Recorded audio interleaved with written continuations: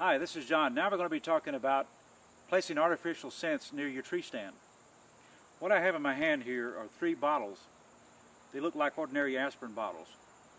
What they are is that they are bottles filled with the urine of a doe in heat. What I'm going to be doing is taking these, unscrewing the lid, and there's a wick on the inside here that has a little handle. What I'll do is place this on the limb here near my stand.